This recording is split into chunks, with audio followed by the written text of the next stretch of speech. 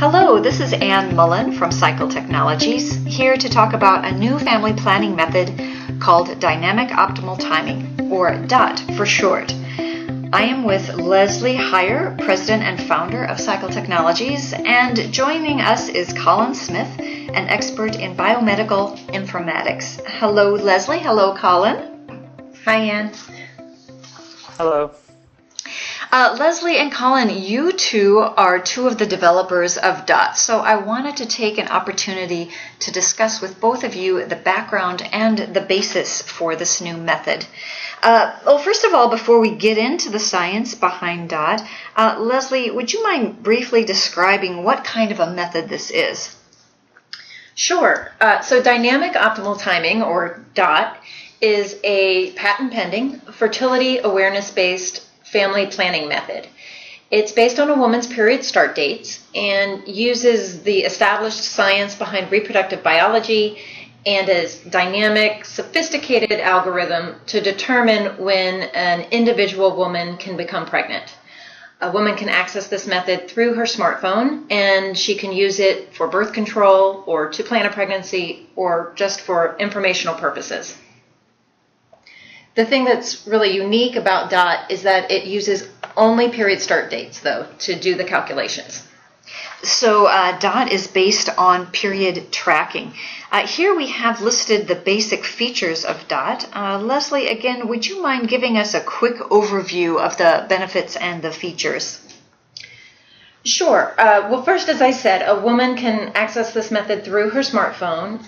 Currently, the DOT app is available for iPhone, and we will have an Android version out later this year. And the way it works is really very easy. You simply enter your period start date, and then the app will calculate your risk of pregnancy for each day of your cycle using a complex algorithm. And it shows you each day when your pregnancy risk is high, or if it's medium or low. So that's it as far as the basic functioning. So it is very user-friendly. Yes, it's meant to be very user-friendly.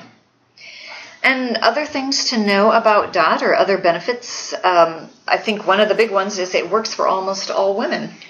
Right. So as it says here, it works for women whose cycles fall into the range of 20 to 40 days, which is almost all women. It's also designed to be very accurate and effective. And since it's a fertility awareness method, it's natural and has no side effects. And also, the app is available for free. For free, and free is good. Yes. So the method seems easy, and the way the app works is so simple, a person might ask herself, how can this be so simple and actually work as birth control or for planning a pregnancy? So that's what I wanted to talk to the both of you about. Leslie, so as far as background on DOT, could you explain to us, what was your inspiration, or why did you feel that there was a need for a new family planning method? Well, first, I would say it was not just a one-time aha moment, so much as it was an evolution of our work for the past 13 years working in reproductive health. Specifically, Cycle Technologies has worked with different fertility awareness methods, and there's been a lot of interest from women from all over the world for these methods. There's especially been interest in one method in particular called the standard days method, which can be used with a tool called cycle beads. Mm-hmm. And we've worked with this method and cycle beads for many, many years. And really, it's the only method prior to DOT that's based on just a woman's period start dates. And it's been used by millions of women in all parts of the world. So we know there's a lot of interest in a family planning option like this. But that method is based on a fixed window, and it's limited to women who have cycles that are in a certain range. And so we were often being asked if we could change the range and make it accommodating for someone who has perhaps shorter cycles or longer cycles or has a bit more variation. So we knew from that kind of feedback and hearing women's experiences with this method, and also from the research and looking at cycle information that was out there, that there were many women whose cycles were falling outside that range, who we wanted to be able to help. And so you're saying cycle beads is a great method, but not everyone can use it. Right. So cycle beads, it's a fixed tool, and it's designed for women whose cycles do fall into a certain range.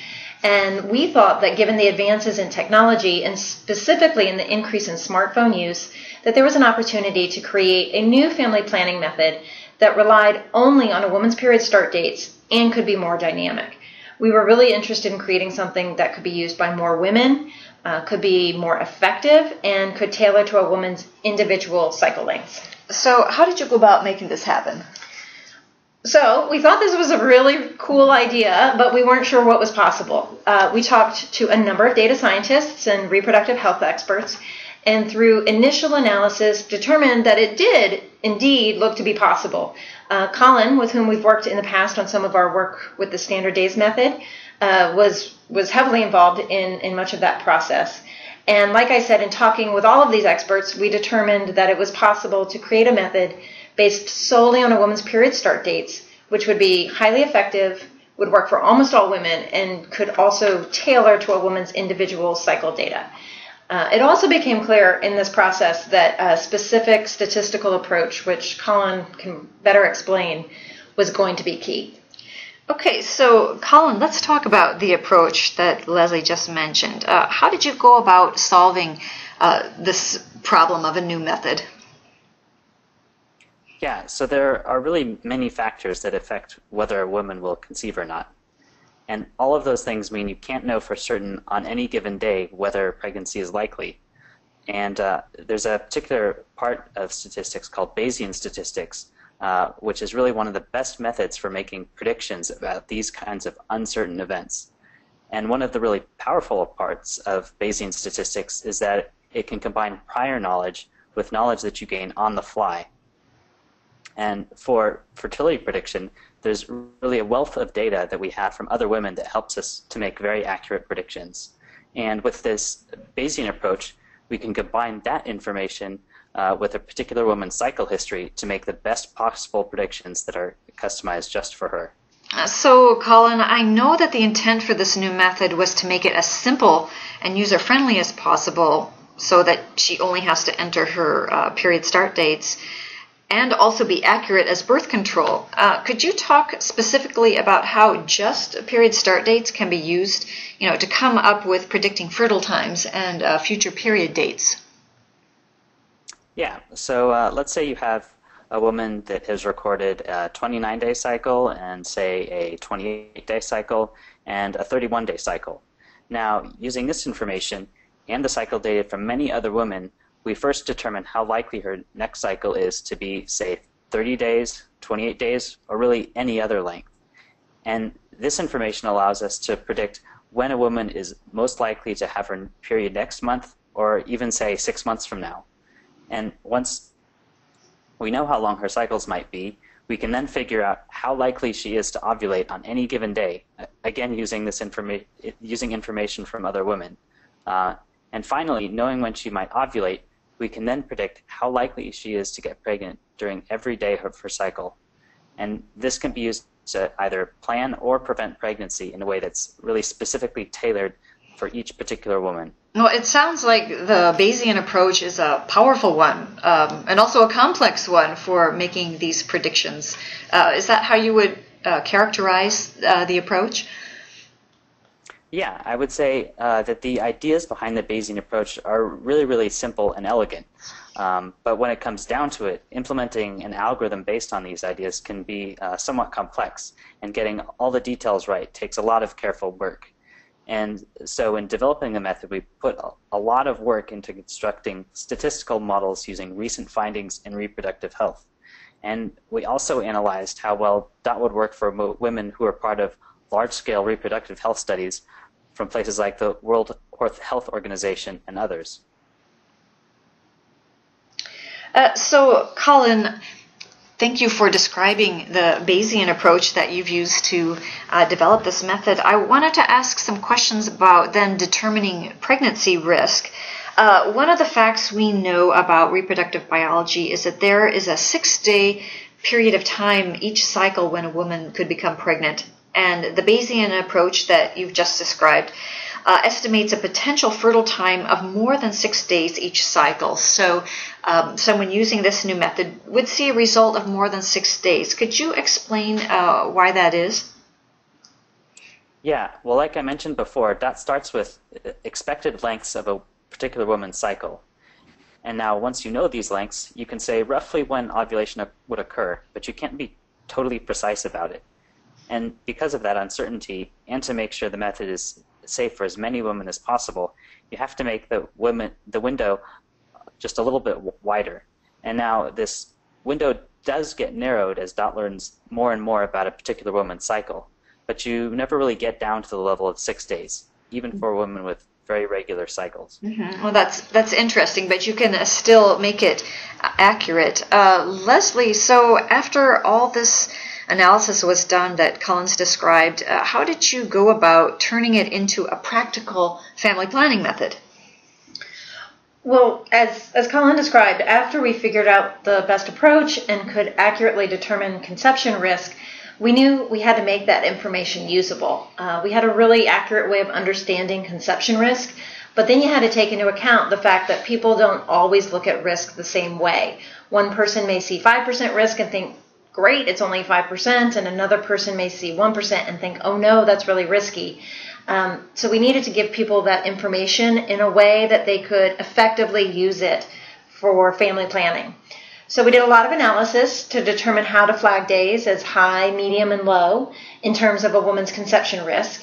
And then we took a number of factors into consideration that can change based on everything from the amount of history that we have for her in terms of her cycle lengths, her particular cycle characteristics, or how she's even using this method, whether she's using it to prevent pregnancy or to plan a pregnancy. So we can flag her a little bit differently based on all of that information. So Colin, Leslie's kind of described how to turn it into a practical method. Were there other considerations that you had to take to make this a usable method? Yeah, well, I think one of the really key advances we're trying to make in going from something like cycle beads to Dot is that we want to be much more inclusive and enable many more women to take advantage of the method. And one of the things we had to be really careful of in doing that was that we didn't sacrifice efficacy. So we looked at many different kinds of women, including those with long cycles or short cycles, or those with very irregular periods, to make sure that the efficacy would be consistent among each of those different kinds of women. Right. I'm glad you mentioned the efficacy because, of course, if method's not effective, it's not desirable. So that's definitely a good point. Colin, you mentioned when you were talking about the data, when you were analyzing Dot, that it would work for women who were involved in fertility studies. Could you say something about what kind of data that was that you used? Yeah, well, like I mentioned before, we used large-scale data sets that were provided by the World Health Organization, which really gave a lot of great detail about women's cycle information. And we also cross-referenced the analysis with data sets from fertility studies here in the U.S. Mm-hmm. Interesting. So to be clear then, with that data and the algorithm, this method is accurate in identifying potential fertile days without using other fertility signs or symptoms, correct? Yeah, that's exactly correct. As we've been saying, the great thing about this approach is that it can be done accurately using only period cycle start dates. Okay, so I'd like to go on and talk about Dot, the app. So you were at the point where you had the complex algorithm, the rich data sets, and the method that you developed, and all of which had to be conveyed through a user-friendly app. Leslie, how did you take all this, and how did you want the app to work? Well, we really wanted a woman to be able to simply open up the app, enter her period start date, and right there the app would show her her pregnancy risk for that day. So she'd know if she was at high risk or low risk for pregnancy. It was really that simple. The app itself would have calculated her conception risks for each day of her cycle using the algorithm that Colin was describing. And again, after a woman enters her period start date, she would see her pregnancy risk as high, medium, or low. And then the app would actually reinforce this message with symbols and with a color-coded background, so making it really intuitive and easy to understand.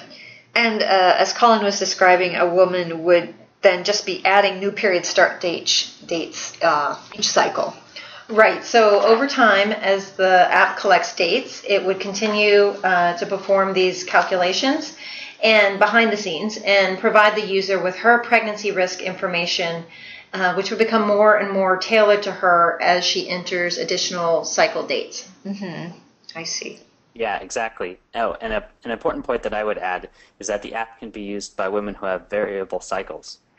Right, yes. So that's a good point. DOT works for women, again, with short cycles or long cycles, and generally almost all women whose cycles are in the 20 to 40-day range. Mm-hmm. Now, there are many period tracking and fertility apps already out there.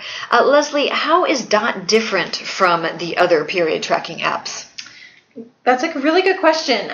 DOT is the only period tracking app that should be used for pregnancy prevention. Other period tracking apps are using back-of-the-envelope calculations. When you're trying to prevent pregnancy, that is just not going to be sufficient. It's really just not accurate enough. So DOT is the only period tracking app that can help women, regardless of their cycle lengths, effectively prevent or plan a pregnancy. Okay. Well, thank you for describing how the app is unique in the field of period tracking apps. So I'd also like to thank you both, Leslie and Colin, for having this discussion and explaining what is behind DOT, this new family planning method.